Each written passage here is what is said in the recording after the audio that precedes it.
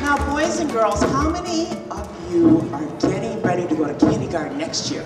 How many? Raise your hand. We are doing an event called St. Paul Blast Off to Kindergarten, which is getting parents and children acquainted with what kindergarten life would be like by reading some stories, showing different activities that we do on a daily basis in kindergarten. He just woke up. He's hungry. He wants his breakfast.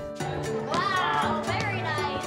We know at Blast Off to Kindergarten that it's not just the kindergartner that needs to be prepared for kindergarten, but the families need to know what to do and have resources, and the community needs to be prepared also. So we have brought all our partners together tonight for the parents to ask questions and to get resources so they can help their child be most prepared for kindergarten.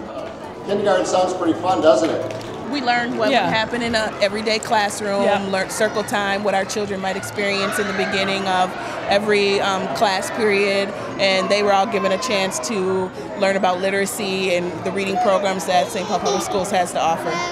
Me gustó mucho cuando leyeron la historia y así también a él le enseñó a leer en la casa. You guys ready? Thank you for coming on the big yellow school bus. We're looking for schools for kindergarten for him. We're looking for a school that's going to have an orderly environment, teachers that are going to be caring and supportive, schools that are really focused on the academics and want kids to succeed and are going to help them get there.